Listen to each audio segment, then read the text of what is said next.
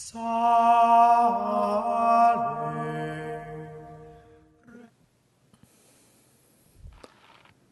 people of Nazareth were scandalized by the wisdom and miracles of our Lord and Savior. They took scandal at the good deeds done by our Lord and Savior Jesus Christ, because they were jealous and proud, full of themselves. And our Lord was what they call it a tall poppy, stood out above everyone else, and their reaction was to cut him down. And it says in the Gospel of St. Matthew that our Lord was not able to work many miracles there because of their lack of faith, because they refused to open their hearts to His wisdom and to His mighty deeds. And they identified Him as the carpenter's son. They said, who is this who works these mighty deeds and has this wisdom? Who does He think He is to do these things and to speak the way He does, since He's only the carpenter's son? He's just a carpenter and the son of a carpenter. He makes things, but He's not God, and He doesn't speak for God. And yet, our Lord was not scandalized or humiliated or otherwise did He judge it unfitting that He should be known as the carpenter's son, the son of St. Joseph. God so loved the world that He sent His only begotten Son to redeem the world. And our Lord took the form of a slave and became in the likeness of men to save us. And He submitted Himself to the condition of our humanity, becoming the child of Mary, dwelling under her heart in her womb for 9 months, and then being dependent on her like every child is dependent on his mother for his nourishment and for his life. And He was reputed to be the son of St. Joseph, although Our Lady remained a virgin, because God wanted Him to be born into a family and to work the great miracle of our redemption in this humble context, by becoming a baby, by growing up as a child in Nazareth under Mary and Joseph, being obedient to them, hidden in His humanity for 30 years before He began His public ministry, and then teaching for only 3 years. Most of His life He didn't preach. He worked with St. Joseph as a carpenter, and nobody knew the difference. So when He came out preaching the gospel and working miracles, people were taken aback, especially those in Nazareth who knew Him. They were surprised. They didn't know what to make of it.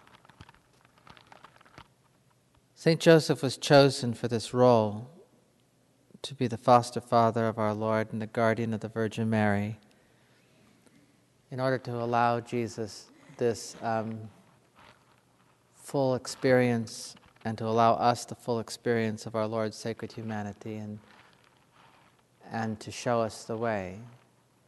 St. Joseph was placed in a position of responsibility, and yet our Lord was the one who came to teach and to save.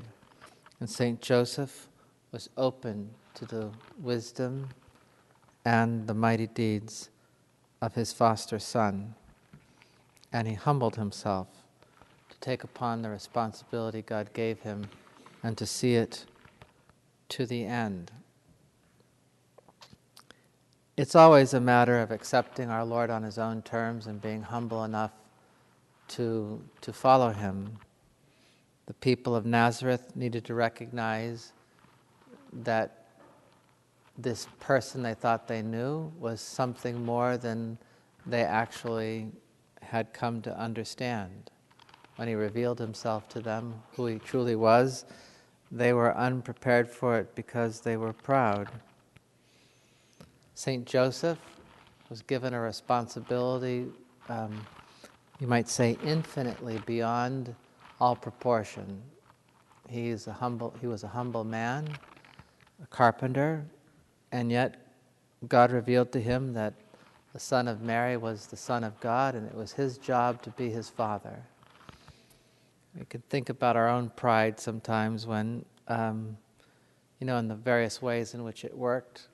The people of Nazareth were proud because they were sort of shown up by our Lord, and they didn't like it.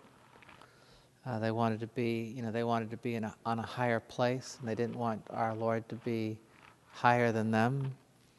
Saint Joseph was completely different. He was put in a position where he had to be reputed to be the father of someone he knew to be infinitely wiser and more powerful than he.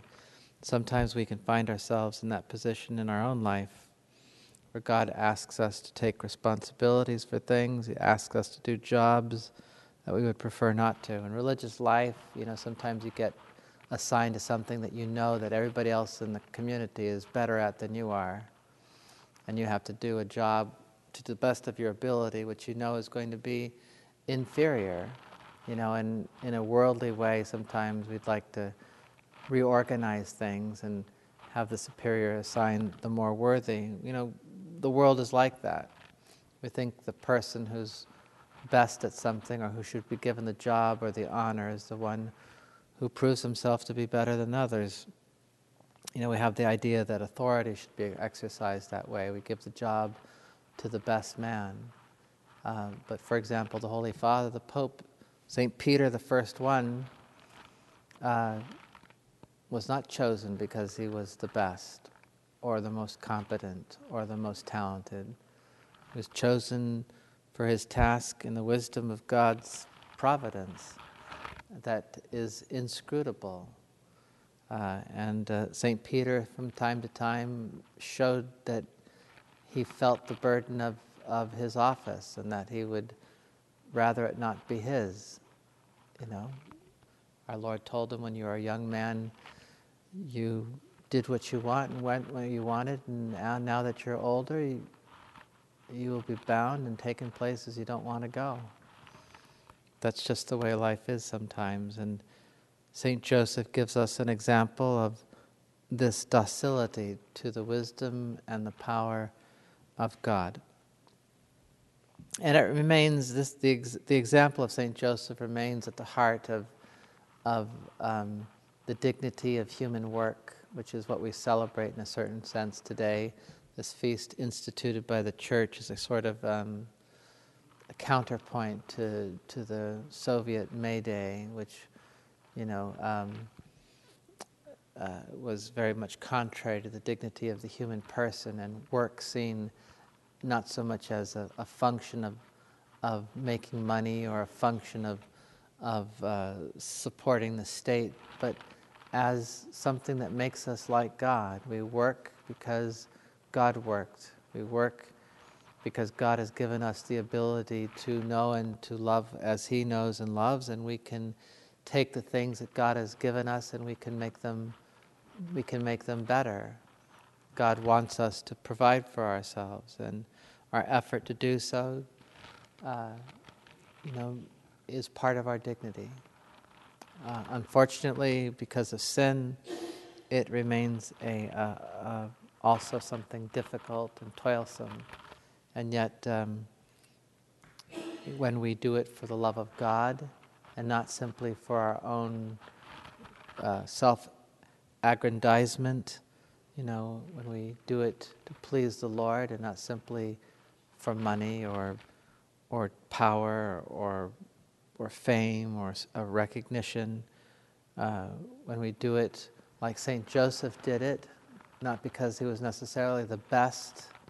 There's that old joke about how Saint Joseph couldn't do anything right, because he had to deal with Our Lady and our Lord all the time. It's a sort of worldly way of looking at the situation, and yet at the same time we could see how we would be humbled to live in that situation. But Saint Joseph did his job because it was the will of God, and because it was pleasing to the Lord, even if the outcome of his efforts were not as perfect as even his son was able to accomplish.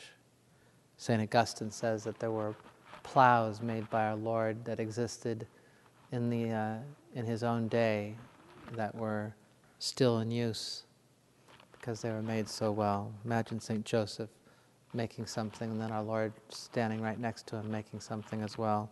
It's not ultimately the effect of our work that is what makes it worthy. It is the fact that we have that dignity of the children of God to work and to create things, and we are called to do it in order to lift up something to God that is pleasing to Him. And so as long as we are giving the first fruits, we bring the best that we have before God. God doesn't compare things, the way that men compare things. The widow's mite was as pleasing and even more pleasing to God than the wealth that was thrown into the temple by those who had more than she, because she gave not from her surplus but from her substance. She gave the best that she had. And so we ask St. Joseph that we might be able to do the same, that we might be able to give God always the best that we have, and that we might not see things from a merely human, worldly point of view, from the point of view of pride, the way the people of Nazareth saw our Lord. That on the contrary, we might see things from St. Joseph's point of view of a just man whose desire is to please God and to work as hard as we can for God's kingdom, even in our imperfection and weakness, even with all the limitations that we know are present in the things that we do. We are called to do the best that we can and to leave everything else in the hands of our Lord and Savior, Jesus Christ, and His Holy Mother Mary. And so today we pray under the patronage of St. Joseph that we might continue to work for God's kingdom and the fulfillment of our duty out of love for the Lord, with a desire to please Him, and with a pure heart that seeks only to please Him and to do whatever He desires of us. Then we have access to His wisdom and His mighty deeds, and we won't ask any questions. We'll be seeing miracles worked. We will be a place and a person that God is able to work His miracles, because we have opened our hearts to Him and have given Him all of our faith, hope, and charity.